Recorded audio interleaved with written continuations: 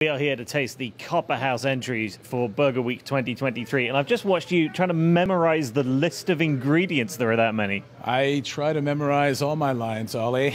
Every morning show is strictly scripted. I'm Guillermo Costa. I'm the chef of Copperhouse. We put a slice of capicolo ham. That's a little bit spicy Italian flavor.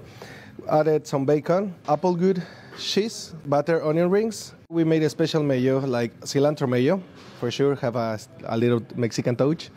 With a jalapeno radish. It's not greasy spicy, you're gonna love it. Our vegetarian option is a braided portobello morjon. We use a different mayo for this one. This is cilantro mayo. It says it's very good. It says his mouth is full. This is delicious. I see what you mean now. Chef's still over here watching me, beady eyes on me.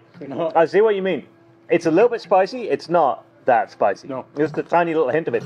The breaded mushroom is a really nice way to do a vegetarian burger. It gives it that little bit of extra crunch and extra texture. 2 patties, lots of flavor there.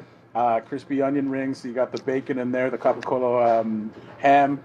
Good sauce. Come and get a copper pounder, a porter pounder, get it on your passport, sign it off, get 3 different stamps on your passport. You enter it here or any of the restaurants or at our studios, and donations go to the NWTSPCA. And you have a chance to win all sorts of crazy prizes. And look as happy as this man. I'm happy.